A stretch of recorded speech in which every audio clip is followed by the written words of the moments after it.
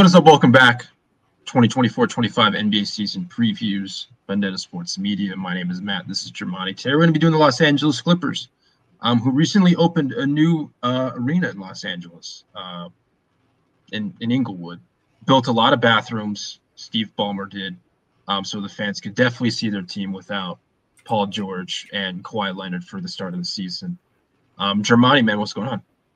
Nothing much. You hit me with a curveball. I thought we were talking about a different team, but you know what? We got the Clippers, and yeah, the Clippers. It doesn't look good, but you know what? I'm feeling good, so I just ordered myself some food, so I'm going to be pretty happy in a little while. But that's not. You want to just start this over? No, we're good. We're keeping it. Clippers. I don't know how I feel about the Clippers, but I'm feeling good, Matt. I hope you're doing all right. Let's keep. This has gotten off to a chaotic start. It's okay. I did say Clippers like 5 times before we started recording. I was pulling up tabs like, oh no, but here we are. It's okay. All right. Yeah, this is probably not the worst start that we've had to one of these Vendetta Sports Media NBA season previews. Please go check the other ones out on the YouTube channel. This is almost as chaotic as the Los Angeles Clippers. They won 51 games last year. They had the 7th best adjusted net rating in the entire league, 5th best adjusted offensive rating, 17th best defense. Kawhi Leonard and Paul George stayed healthy, but Kawhi did miss the latter part of the season. 12 of his team's final 14 games with a knee injury. Paul George, he's now in Philadelphia. He signed a 4-year max with the Philadelphia 76ers. Just some other notable departures. Mason Plumlee's now out of there. Russell Westbrook, they traded him to Utah. The second time he's been traded to Utah and then waived subsequently. He's now in Denver. What do you think of what do you think about them last season? What do you think about them heading into this new season? I mean, something else that I want to just touch on really quick is they did hire Jeff Van Gundy, who I believe was a consultant with the Boston Celtics last year, his first year out of the booth at ESPN. He was there for, 15, 20 some odd years or whatever. He then, got fired. He, became a consultant with the Boston Celtics with second year head coach Joe Mazzulla. They win a title. He's now the lead assistant under Tyronn Lue, who's one of the best young coaches in the entire league. Not young coaches, but one of the best coaches in the entire league. He's running their defense. But I guess, what do you think about, the Clippers last season? Obviously, another disappointing finish. They break up the Kawhi Leonard and Paul George duo that they brought in to hopefully win a title. They only made one Western Conference Finals, over their 5 years together. What do you think about them? What did you think about them last year? And then what do you where do you see it heading into this new season? The Clippers were a fun basketball team to watch when they were healthy. And whether or not I was in the playoffs, that playoff series against the Mavericks, that was fun. I remember watching some of the ends of those games and seeing Paul George lighting it up. I remember, I know I alluded to this play in particular, I think a couple of previews ago, but there was times that you think, oh man, this team's legit. And they had names. They had guys like Norman Powell, like you said, Russell Westbrook after a tumultuous tenure with the Lakers. You had you brought in Bones Highland, I believe last season through a trade with Denver, who I think he's going to be poised to have himself a really good season this year. But yeah, they had names like you said, Mason Plumlee and a lot of those guys outside of Kawhi and PG. That Clippers team was supposed to be so much better than what they ended up having. But also it's kind of now you had no choice. Kawhi said, I wanted to come into the Clippers, but I wanted to play with Paul George. And at the time, you had the two of the best two-way wings playing together. And you would think that was going to, breed at least one championship. But then obviously, 3-1 leads being blown, basketball's hitting the side of the backboard and whatnot. It's injuries, the absolute dumpster fire that these rosters were sometimes with the injuries. And it was again, you would have Kawhi. I don't think those guys, I think their best shot to get to where they wanted to go was the 21 season when they made the Western Conference Finals and Kawhi got injured halfway through that playoff run. And it's like now it's like Kawhi is not necessarily by himself. Like they still have a good roster around him, but the thing is that the main man isn't there, at least to start the season. Like he wanted to play in the Olympics, Kawhi, and then they said, oh, like no, he had to back out. I don't know if he got injured or it was just, oh, they have to prioritize his health. But regardless of the fact, it just seems like ever since that Toronto year, or ever since maybe even the first year in LA, like he hasn't been healthy. And honestly, I should probably pull up his year by year like availability. Let me find Kawhi. Kawhi, where are you, Kawhi? And also they brought in James Harden, which I think like at times Harden kind of, I wouldn't say Harden's washed, but obviously he's not the same person or the like MVP Harden, even though honestly he might have an MVP impersonation of himself for the first few weeks of the season with Kawhi being out. But speaking of Kawhi, 57 games 2 years ago, or not 2 years ago, 57 games in his first year there out of 72, and then he played 52 out of 72 the year after that. He gets hurt. 52 games out of 82 and 23, and then 68 and 24. So that's last year was his most that he's played since 2016-17 when he played 74. Yeah, so like it just seems like as the season moves on, like yeah, they were doing things like the rest and the load management and all that stuff that didn't work, and like we saw that it didn't work with PG getting hurt and him getting hurt, and then now like you see Paul George, he goes to Philadelphia with another injury-riddled star and Joel Embiid, and both those guys aren't going to be playing back-to-backs. And then Paul George gets injured in the preseason. I would say something smart that they did is not re-signing Paul George on that 4-year max. Like they tried to work with him, but he seemed like he was bent on getting the 4th year, and they're like, we're not giving that to you. Like in the beginning, when both those guys first got there, I can understand prioritizing what they wanted. Those guys were still in their 20s and like in the midst of their primes and all that stuff. And you traded a lot to get those guys. You let Paul George walk for nothing. And it seems like these guys are good at, like, I feel like the Clippers situation is going to be far worse before it gets better. Because I think the next best thing you can do is either, if the team isn't playing like quality basketball, then trades are going to come. And in all seriousness now, I don't think anybody would want to trade for Kawhi because just the availability aspect of it all. But like the Clippers can still be a good team. I feel like they still can be a competitive team in the West. If Kawhi's healthy, like that would be contingent on how far they can really go. But at the same time, like they still have guys who will come in and produce. And like I said, like some of the other guys out that they have on the roster, I think Harden will, kind of like he kind of will lead the ship in Kawhi's absence, I guess. And depending on how he kind of has the opportunity to kind of play how he wants to play, like get back to the Houston Rockets esque basketball, it seems like. But I don't know. It seems it's really odd to see this team like this. But I mean, hey, like the experiment of bringing the two best two-way players together just didn't work. So. Yeah. Yeah, and like Clipper fans, I know are pretty irate at the fact that, again, Kawhi, it was the knee inflammation. He missed time with knee inflammation last year. For precautionary reasons. I don't know. I think he had surgery, and I don't think he wasn't fully recovered. He didn't play in the Olympics, and he's still like recovering from knee inflammation. He's going to be out indefinitely to start the season. It was reported last week. So the fact that he's already going to miss the start of the season with him, you just don't know whether that's going to, how much that's going to flare up, no pun intended, over an 82-game season. And so that's, I guess, the biggest question mark that I have with them. Obviously, the James Harden piece of it. Like, James Harden isn't going to be the guy that he was in Houston, but, like, he's now going to be he's going to be the conductor of the offense. He's going to be the primary hub offensively, and so I'm interested to see how that goes as he's entering his age 35 season. Norman Powell, guy that you mentioned earlier, he was traded there in 22 at the deadline from Portland, I believe. And he is now going to be entering his first full-time starting role with the Clippers since joining.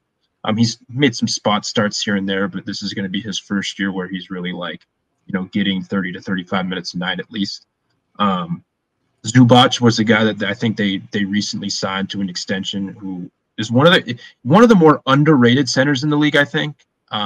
He's one of the better rebounders. He's one of the best offensive rebounders. And he's not. I'm lower on him defensively than the consensus, but he's a fine shot blocker. Terrence Mann was a guy who, we saw what he did against Utah a number of years ago when he, knocked down like 20,000 threes in the corner when Gobert was guarding him. And I don't think that's Gobert's fault as much as the rest of the defense's fault for allowing so much dribble penetration and not, covering up for that. Derek Jones Jr., a guy that they signed in the offseason, I think it was like 3 for 30. Chris Dunn is another guy that they acquired in the offseason. Nick Batum, it was funny with him. He was with the Clippers for, a couple of years. He plays 3 games last year. He gets traded to Philly in the James Harden deal, and now he's back in L.A. Bones Highland was the guy that you mentioned earlier. Amir Coffey. Kobe Brown is entering his second year in the league. He's a young guy that I like. The Kevin Porter Jr. thing's weird to me. I know probably not the best human being on the planet, but at the same time, like, he just hasn't played much professional. I mean, I think he played overseas for a bit, but like, I don't know about the fit completely. Cam Christie, they drafted him in the second round. I wasn't super high on him as a prospect, but like, he's definitely like a knockdown shooter. Mo Bamba was a guy that they added again in the offseason. Like, they have some pieces here. Kai Jones was a guy that they gave a 2-way contract to, who is just so incredibly athletic for his size and his skill set. Like, they have some pieces here. Another one that I forgot to mention, PJ Tucker. He's just not going to play for them. He was a guy who wanted to get traded last deadline. He's 39 years old or however old he is. He is on a deal with. He's now on an expiring contract for around $11.5 million. I just don't know if a team is giving up really anything of substance for PJ Tucker at this stage. And again, that's $11.5 million. That's not a significant amount, but that's also not an insignificant amount, especially since he's probably wants to go to a team that's going to contend, and most of the teams that are contending are at or near the second apron. And so that's a complicated situation. And so I am very interested to see how this team plays without Kawhi Leonard to start the season. I'm just not very high on this team. I do think, I don't want to say it's better constructed, because I don't think it is. But I do think I am with you. I wouldn't have given Paul George that 4 or 5 year max, whatever it was. I wouldn't have done it. I also wouldn't have offered him 2 for 60, which is what he said that was their first offer to him. And that's just such a slap in the face for what a player that he is, even though, yeah, he does have the injury concerns and whatnot, but 2 for 60 for him is like completely insane. So, like, I wouldn't have done that, so I am with them there. I think the thing where they went wrong, though, was the Golden State rumor that they had a trade. I don't know if it was finalized or whatever the case was, but, like, they were in discussions, for lack of a better word, about Paul George potentially getting traded to Golden State. I think there was some, just from what I can remember reading at the time, there was some, like, they didn't want to do business with Golden State because it's like, like the rival or whatever the case is, but like they didn't want to do business with them, which I mean, to some extent I get, but at the same time, like you're still getting stuff back for Paul George instead of letting him walk. Like that's just, would rather manage that asset just a little bit better, I guess. Where do you think this team, I know it's a much tougher, it's a tougher Western Conference this year, but with this currently constructed roster, assuming Kawhi misses, I'll say 15 games for the sake of conversation, or at least the first 15 games to start the season, where do you kind of see this team ending up by season's end? That is a good question. And I feel like this may be, I want to see how they finished the year before. I don't know if you have that number pulled up, but I think they finished somewhere in the middle of the West last year, right? Or near the bottom, not near the bottom, but. Oh, you mean last year? Yeah, last year. They were fourth. Okay. So for me, I feel they can be in the middle of the pack or near the bottom, depending on how much time Kawhi misses. I would say like I could probably give them like that 5th or 6th spot, like in the best. I'm saying in the best if Kawhi misses at most 15 games.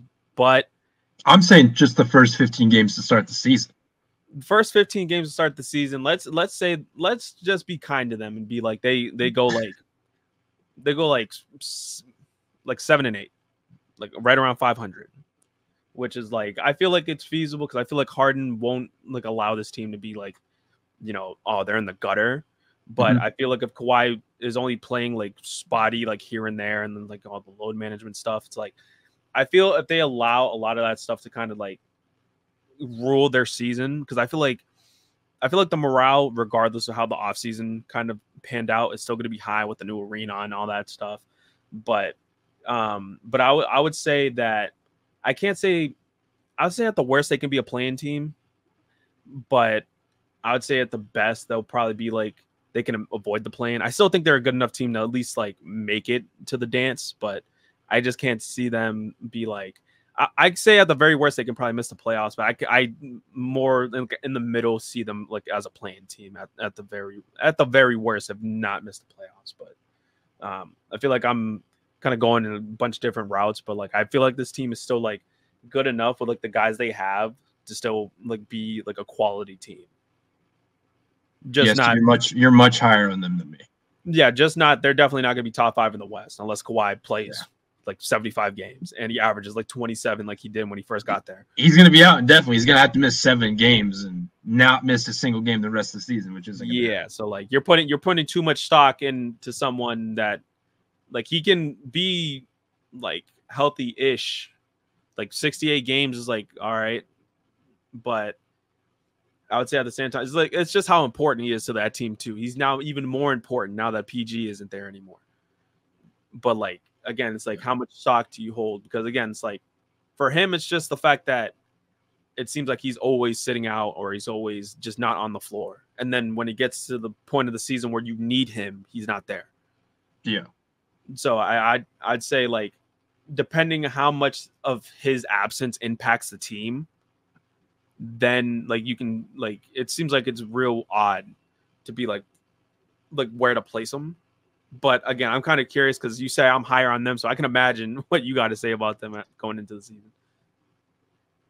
To me, whenever a preseason injury like this happens, this is just speculation. It's a slippery slope. Not to say Kawhi is going to miss the entire season or whatnot, but considering how stacked that conference is, like you just go up and down the roster, up and down the teams in the West. Like I think Houston's going to be better. I think San Antonio, after winning 22 games, is going to be better. Memphis, who won 27 games last year and a year from hell, is going to be better.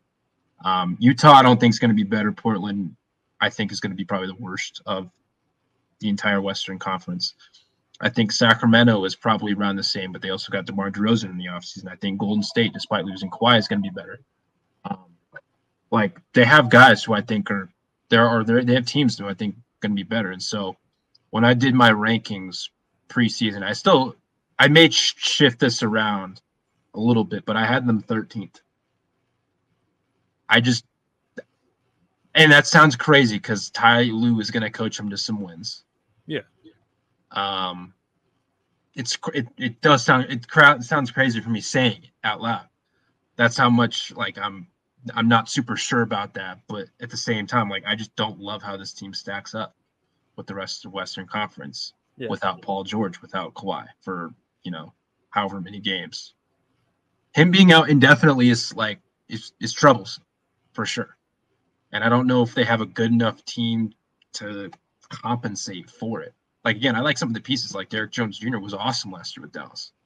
He was one of the biggest reasons why they were one of the best defenses in the league the latter half of the season.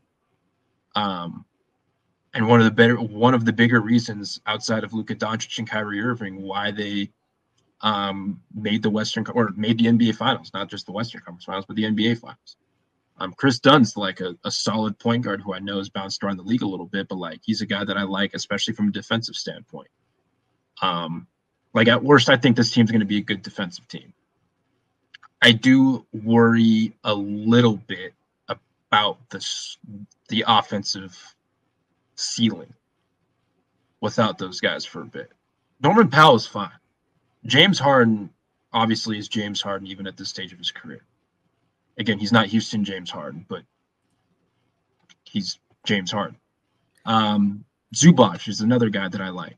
But like again, like doing it on a night-to-night basis against some of these other teams in the West, I think it's going to be an uphill climb, and I just don't see them stacking together many wins. And like, what if you get to game, 45 or 50 of a season, and someone's unhappy?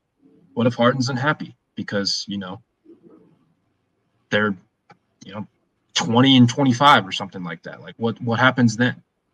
I don't know, but do you have any final thoughts before we close this out? We're running a little hot on time, but yeah.